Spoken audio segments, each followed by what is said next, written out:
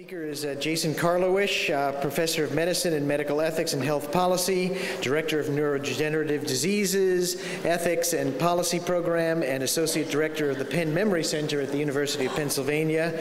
Continuing a theme, while he did his MD at Northwestern, he trained in internal medicine and geriatrics at Hopkins and the University of Chicago, a nice axis. And you get 30 minutes as our keynote for this session. Welcome, Jason. Good to see you. Well, thanks, Dan.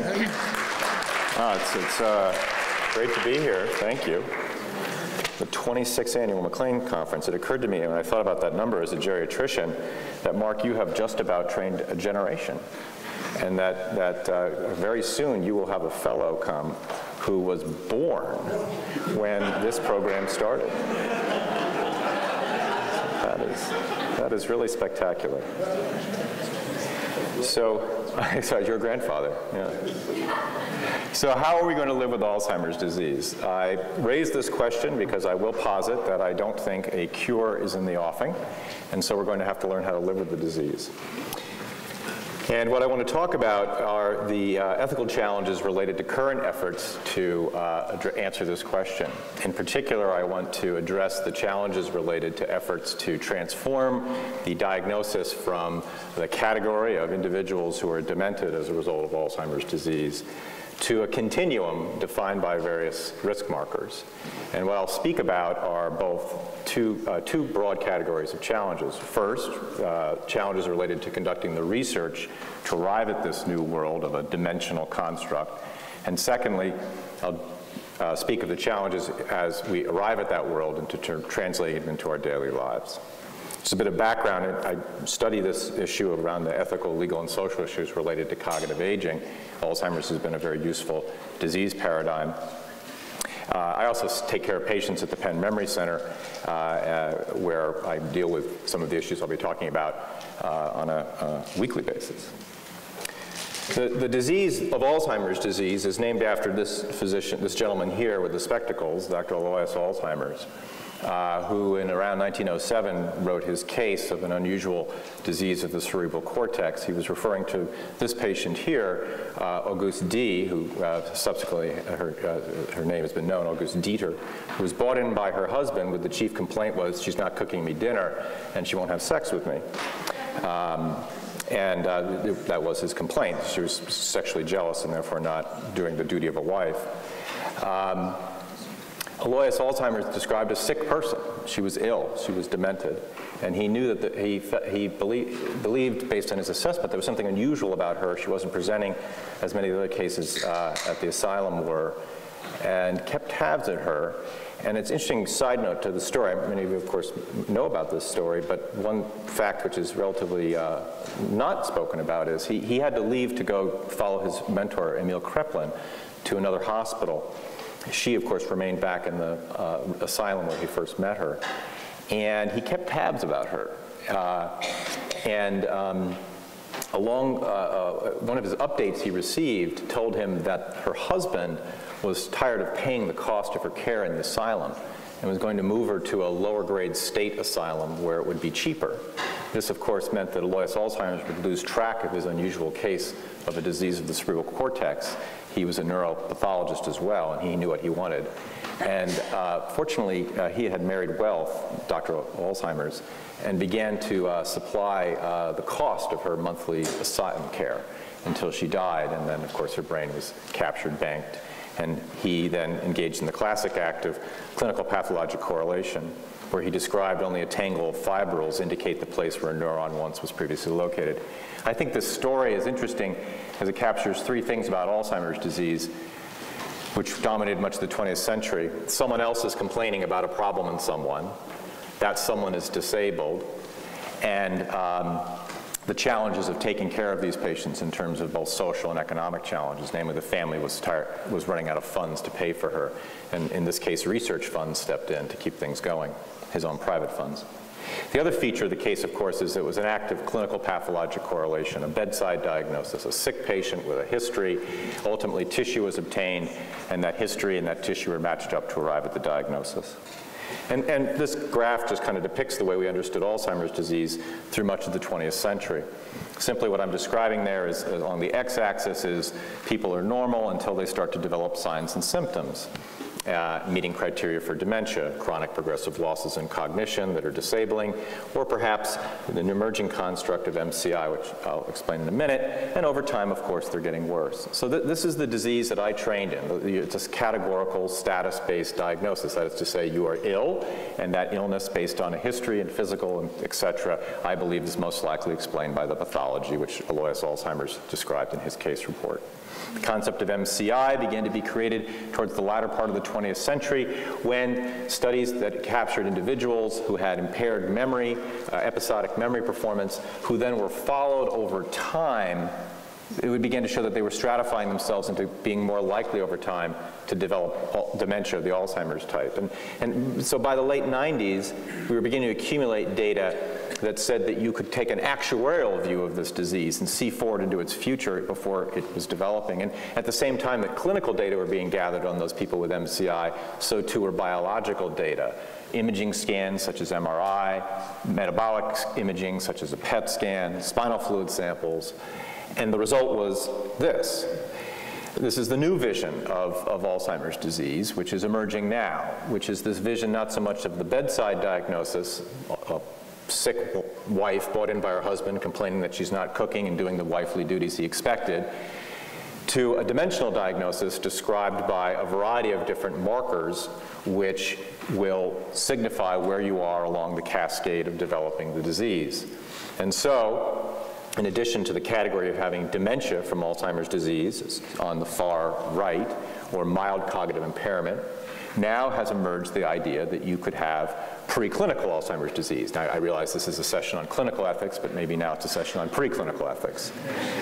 And what I've done in this very busy slide that was created by Cliff Jack at the Mayo Clinic is Dr. Jack began to describe how even before there are the functional losses, there is on that blue line the beginning of psychometric changes. So you're not functionally impaired, but you're not doing as well on cognitive testing as would be expected. And even before that, we see changes on your MRI. In other words, your hippocampal region is not as filled with tissue as we would expect. And even before that, we can see that the physiologic activity of your brain on PET scan. And even before that, we can measure plaques of amyloid and tangles of tau, the things that Alois Alzheimer's observed under the microscope in his postmortem specimen.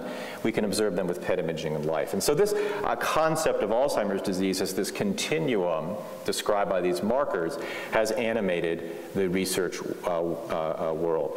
At the same time, at the very beginning of the 21st century, the United States Congress and President Obama did one of their rare bipartisan pieces of legislation over the last 6 years and passed the National Alzheimer's Project Act.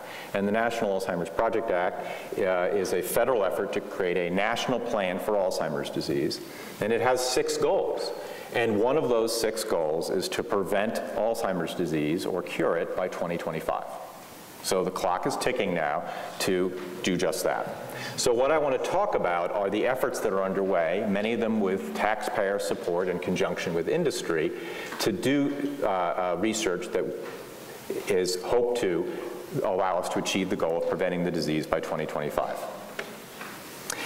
This, by the way, is just an image of that PET imaging, just to kind of further give you a little bit of an illustration of it. So on the far right here, you see severe Alzheimer's disease, meaning Alzheimer's disease dementia, and this is a PET imaging that lights up tau, the tangles, and you can see here tau pathology. And this is someone with mild stage Alzheimer's disease dementia.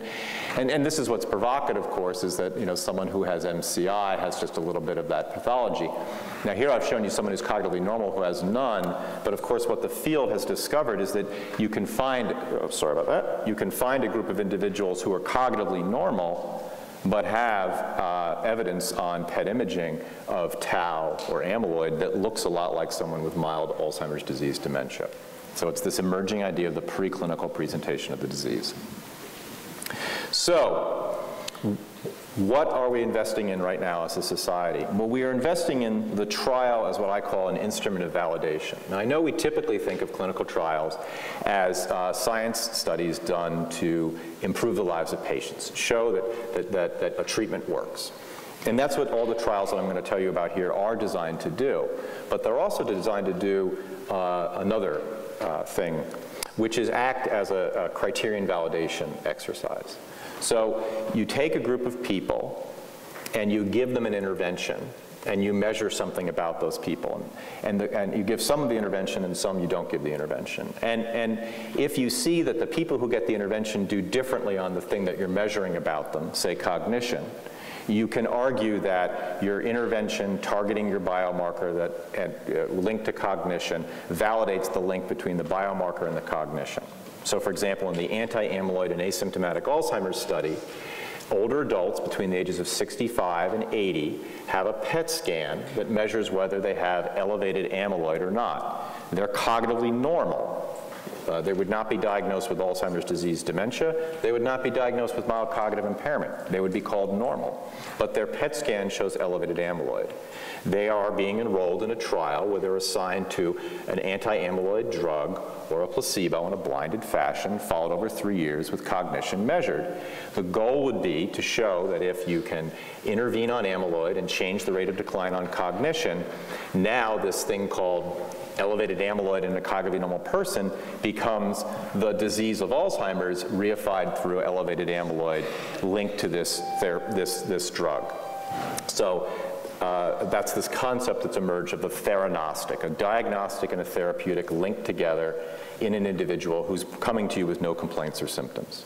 So that study is ongoing right now. So in that study, individuals' challenges, should we tell them or not the result of their PET scan? Should they be told that they have elevated amyloid or not elevated amyloid, and therefore either are or are not eligible for the clinical trial? And I'll talk a bit about that in a moment. The second study I have here that is ongoing now is the DIAN study, or the Dominantly Inherited Alzheimer's Network trial. This trial harkens back to Auguste D., whose brain specimen was found in a pathology lab in Germany, and she is a carrier of one of the dominant mutations that lead to Alzheimer's disease dementia, the presenilin mutation. And individuals who carry this dominant mutation, if they live long enough, generally into about their 40s, no more than about their late 50s, will develop Alzheimer's disease dementia.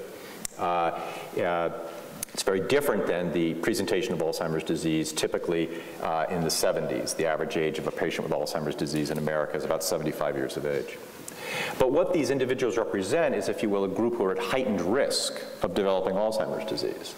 And so what the Dominantly Inherited Alzheimer's Network has done is gathered together across the United States and the world families, individuals who have this gene in their family, and enrolled them in a clinical trial to test anti-amyloid agents. These individuals are cognitively normal, but they have the gene. And so, of course, the question is part of the enrollment criteria, do you tell them, indeed, now you do carry this gene, so therefore that's why you're eligible for the trial, or do you not tell them that, and how do you design the study to do that?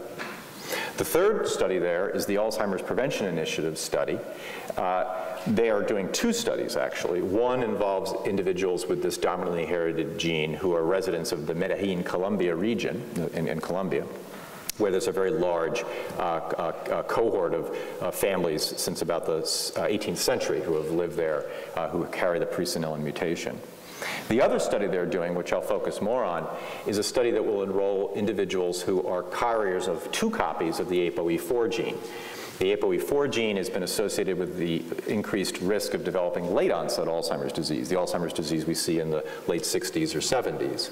And if you have 2 copies of that gene, you're described as having the highest risk based on a variety of longitudinal cohort studies.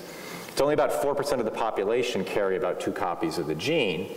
And if you have that carrier, that genetic profile, your risk of developing Alzheimer's disease depends on the study you look at, but it could be as high as 80 or somewhere between about 60 to 80% lifetime risk if you live to about 85 years of age. So that will be another randomized trial enrolling these people at heightened genetic risk to determine whether we can change the rate of decline in very sophisticated measures of cognition. Because again, like the A4 study, like the Diane study, these are all cognitively normal individuals. And finally, the Tomorrow trial also uses ApoE4 gene as well as another gene that's been discovered to increase risk.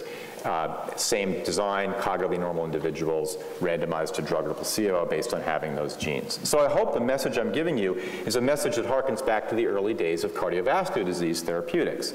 So one of the big breakthroughs in cardiovascular disease therapeutics was gathering together cohorts of individuals who carried dominant genes for familial hyperlipidemia. These were individuals who by their 30s had cholesterol plaques on their tendons, and by 40 were having heart attacks and strokes and generally dead of cardiovascular disease. They were enrolled in a clinical trial to test HMG-CoA reductase inhibitors, which lowered their cholesterol value, decreased the risk of having a heart attack or stroke, and therefore established the fact that cholesterol was a causal part of the pathway of cardiovascular disease, and the rest is, of course, the story of Lipitor and the rest of us, because, of course, familial hypercholesterolemia is quite rare. And so these studies, particularly the bottom three, are very much modeled on that idea of go find me a genetically, otherwise biomarker, heightened risk group of people to help validate the construct of labeling people before they have a heart attack, or in the case of Alzheimer's, before they're demented. Again, part of this vision of prevention by 2025. Where would we like to be? Well, if you talk to the folks in Alzheimer's disease, this might be their vision. This is a bus kiosk on 12th and Market Street in my hometown of Philadelphia. I don't know if you can read this sign on the side of the bus kiosk, but it says, know your risk, know your A1C. Hemoglobin A1C, or the biomarker measure, if you will, of diabetic, the presence and severity of diabetes. The graphic depicts an ambulance that seems to be crashing into a living room because ahead of the ambulance is, I presume it's Hank and his wife, and on the side of the ambulance says, Hank, diabetes complications are coming to get you. And so the message here is know your numbers, know your A1C, because otherwise an ambulance is going to come crashing through your living room and run over you. This model that has been developed in diabetes and cardiovascular disease is one that the Alzheimer's field lusts after. If only we could have our number, our measure, our biomarker that people would get that would signify now you need your therapeutic in that theranostic model.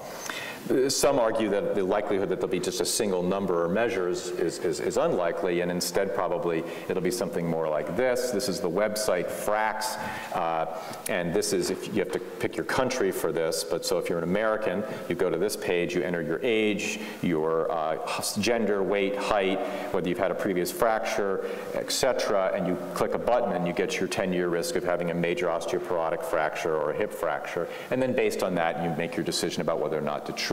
So one aspirational goal in the Alzheimer's field is, could we get to having this kind of calculator where you would say enter some data like your age, your performance on a memory measure, your ApoE gene, and your PET scan for amyloid result, and then you would get your risk over time of developing cognitive impairment, and that would engender whether or not it's worth you being on a therapy, an anti-amyloid therapy. So these kinds of actuarial desktop futures of medicine are where the Alzheimer's field wants to be. Well, I trust that you've already felt some of the ethical problems of getting there, namely, how would you do this research? I've gestured already to studies that involve measuring amyloid, one of the two pathologic hallmarks of the disease in normal people, and then enrolling them in a clinical trial, or measuring dominantly inherited genes or non-dominantly inherited genes that increase your risk. And the question is in those studies that enroll persons on the basis of having a gene or biomarker associated with Alzheimer's, is it ethical to tell the person this result as part of the enrollment criteria into their research? I want to back up and just kind of think about those two broad categories within which we can put Alzheimer's research: observational research and interventional research. And I think that I want to, depending on your answer to the question I have at the top bullet, there are really two design options that you have. If you don't think that people should know their result, then you need to have designs that use what's called blinded enrollment. In other words, I'm going to test you because I need to know whether or not you're in my cohort or going to be in my clinical trial, but I'm going to do it in a way that's going to keep it hidden from you, okay? And you can do that pretty easily in observational studies. You just don't tell people the results. In clinical trials, what that would require is having an assigned placebo-only group. So you'd have to take a group of individuals who will test negative. You don't tell them that they're negative, but you enroll them in the study, and they're put in a cohort that gets placebo. You don't know that they're in that cohort as the investigator. They don't know they're in it. All they know is they're getting a blinded study drug. And that allows you to not have to tell people, oh, you're in my study because you had that positive result. That's the blinded enrollment approach. And the other approach is transparent, where you tell people you have elevated amyloid or you have the ApoE4 homozygote gene, and so therefore you're eligible for my trial. So I'd like to sort of make the case that in generally I'm going to argue favors, well, I think favors transparent enrollment designs, and I'll go through that in a minute. The two risks, the key issue here around the risks and benefits at stake, I think with gene disclosure of genetic information, there's obviously the impact on the person of learning that information, but there's also issues around consanguous relatives, because if I tell you you're an ApoE4 homozygote, that means if you have consanguous children, they are at least an ApoE4 heterozygote, or you may discover they're actually not your children if they choose to go get tested, and they're not an ApoE4 heterozygote. So that's a very important issue, because certainly the people going into, say, the ApoE4 homozygote study are older adults with children, and they're going to say to them, oh, you know, at Thanksgiving I'm joining this clinical trial, and I'm in it because I have this gene, and so therefore their kids are going to be finding out that they have the gene. There's another issue, which I think is the biggest issue, and it's why actually we do need to generally disclose, which is the psychological harm of disclosure creating the stereotype threat. And I'll show you the results of a study that came out in American Journal of Psychiatry earlier this year. This is a very hard graphic to read given its resolution.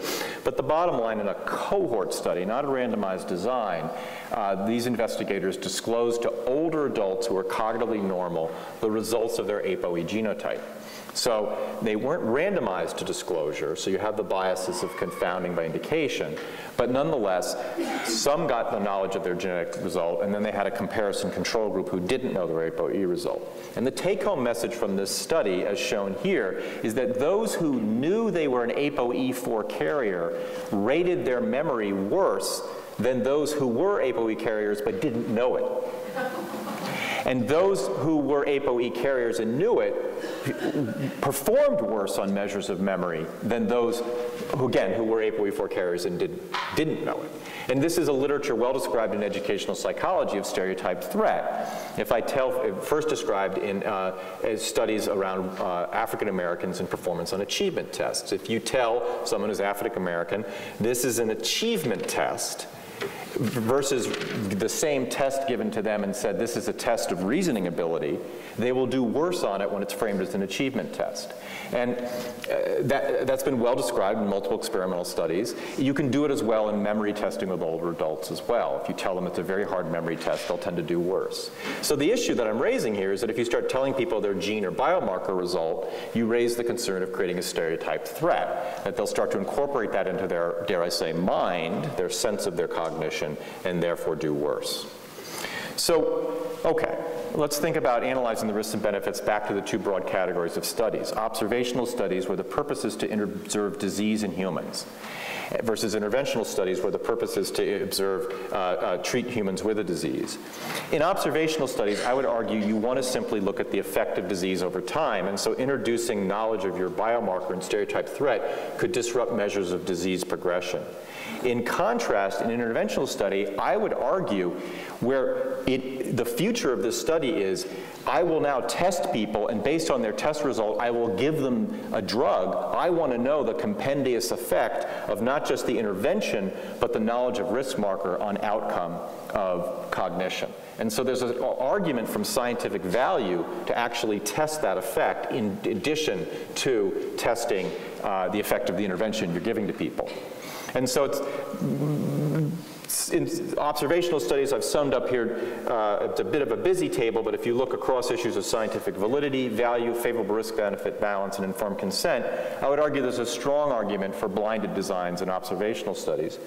But I think in interventional studies, you have a much stronger argument for actually transparent designs. Tell people they have elevated amyloid.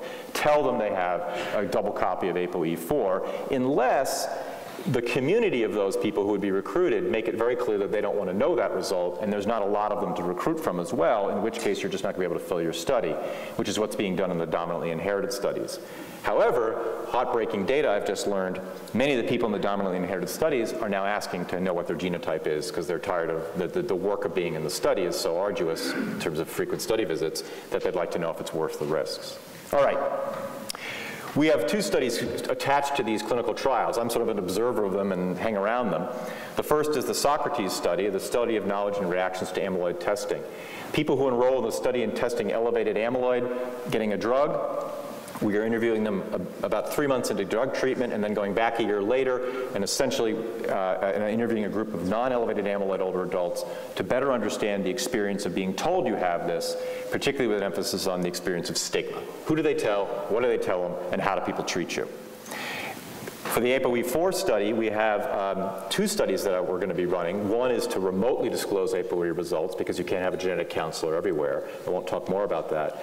But the other is we're going to be testing various interventions designed to reduce stereotype threat, to address that very risk I was talking about. Because if the future of Alzheimer's is this preclinical diagnosis where I label you when you're seemingly well, we need to translate that future so that that label doesn't itself become a harm, albeit though it will be enjoined to a therapy.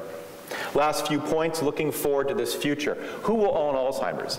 All of those tests I told you, but especially the imaging tests, are owned under the patent laws of America. So too the drugs that are being tested. And that link of the drug and diagnostic, that theranostic, create the opportunity to essentially own Alzheimer's. A very fascinating question going forward. Once you transform Alzheimer's into a preclinical diagnosis on the basis of simple change in a cognitive measure, you have the great challenge of how many people treated for how long with a costly therapeutic and diagnostic. So Alzheimer's disease and its treatment become an economic problem. Autonomy becomes an endless trial in this future of Alzheimer's disease where you're at most mildly impaired. The need for monitoring, if you will, about someone's ability to do things because you're sort of now under the surveillance of medicine and your treatment and being followed up on your yearly basis. Driving laws that require mandatory reporting of diagnoses of Alzheimer's will obviously have to be changed. And finally, living well in the MCI zone is going to be a real issue. If you look at the quality of life measures in people with MCI, they're uniformly worse than normal or AD dementia people. And if we do achieve our goal of prevention, we will be living longer in that zone of mildly symptomatic. Last point. It's a bad disease. This is a patient of mine, 91-year-old woman, lives in an assisted living facility, mini-mental of 17, clinical dementia rating of 2, and this is a drawing she did. Now I know what you're thinking. This is a bad disease. This is like you die twice, first in mind and then in body. And you have only look at a drawing like this to say how bad it is, this little horse that she sketches or whatever she did for activities. But actually what this drawing is a note that she gave to her daughter. Her daughter wrote me and said, this is a map Mom made for me one evening when I visited. She didn't want me to get lost getting to the dining room to meet her at breakfast. The big square is the dining room. The other line's supposed to show turning left at the elevator, again in the hallway. The dining room is on the left, a short walk down the hall. So it's a bad disease. We don't want to get it. We certainly don't want to die twice. And yet, I think it's things like this which remind us of the need to help make sense of Alzheimer's. And so I'll wrap up. Just please visit this website we've created to do just that, help make sense of Alzheimer's. I have no more time for questions? Okay. Thank you. Is there time for 1 or 2 questions? Again, please try to keep them short. Racing to the mic. Yes, good. I do have a question. When you compare the study that you presented recently in 2014 to the work done by Robert Greene on the exact issue of disclosing genetic information, when we responded with an editorial, we thought for the patients that were in the MCI zone, it was actually beneficial. And we weighed the memory kind of stigma it would present because it is an economic decision when we have a supplement industry that's $33 billion. So I can't remember exactly in the 2014 paper, did they do a pre and post on the memory capability of those patients, or was it simply giving the disclosure of their genetic? It's change. It's pre-post. Yeah. Pre and post. Yeah. So what was the change over like a bell curve? Because at the time of the 2010, when Green made the decision, it wasn't something that he spuriously did. He knew perhaps it would bias. Right, so I know you're speaking of the REVEAL study, and Robert Green and I have a trial to test just this issue out. The bottom line is the REVEAL study studied 40 to 50-year-olds and didn't actually measure cognition. So we don't have the ability in the REVEAL study to know if this bias occurred, unfortunately. And the MCI study we're doing, we also are not measuring cognition. So unfortunately, the REVEAL studies don't answer this question about the stereotype threat. Yeah. All right, Dan, last question, Dan. Yes. Jason, I'd like to hear some ideas of how you mitigate the stigma of being diagnosed with MCI. Yeah.